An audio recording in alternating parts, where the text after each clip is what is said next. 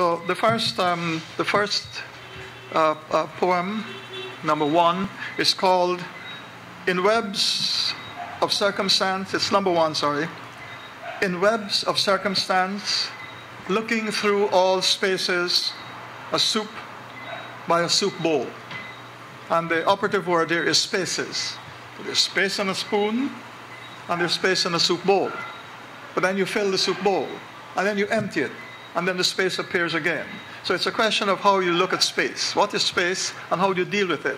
You never think of space in a spoon. There's a lot of space in a spoon. Look at it carefully again. What is a spoon and its relationship to a bowl?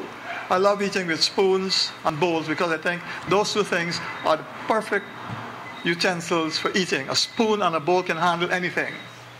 You know, from okra and edo soup to Korean rice, with peas, whatever. A spoon and a bowl can handle everything.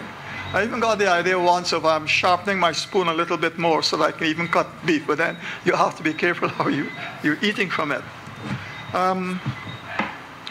For these drawings, I also followed a tradition in Japanese and Chinese poems where they use calligraphy, forms produced by the brush, to create forms of birds, fishes, what have you.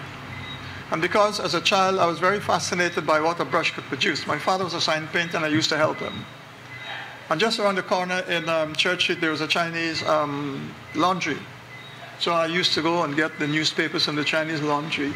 And I used to borrow my father's sable hair brush and I used to try to create the Chinese forms. And in doing that, it taught me how many different shapes, lines, and forms you can get from a single brush, from a fine point to a broad, very broad stroke.